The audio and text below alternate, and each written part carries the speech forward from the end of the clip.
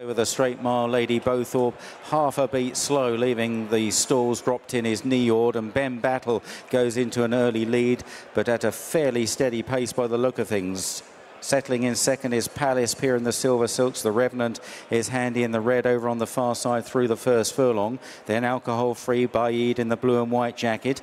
And they're followed by Lady Bowthorpe, the grey Lady Lord Glitters, and then Master of the Seas, who switched off in the white cap, followed by Niord and Mother Earth at the rear of the field. Heading through the first 2.5 furlongs, and Ben Battle is now allowed to stride on a bit by Pat Cosgrave. Leads by a couple of lengths to the Revenant second.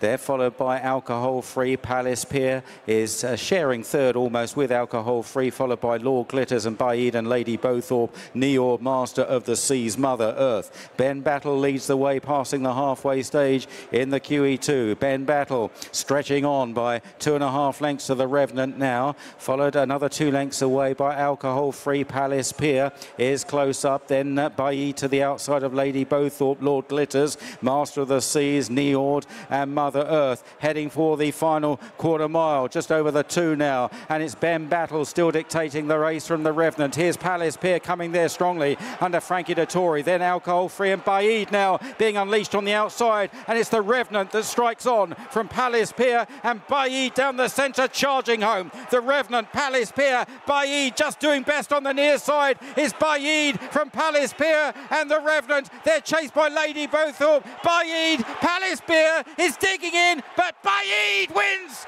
Baaeed is still unbeaten and wins the Queen Elizabeth II Stakes, and Jim Crowley is jubilant and salutes the crowd. Palace Pier beaten for only the second time in his career in second place. Lady Bowthorpe another screaming run in third, and they were followed by the Revenant.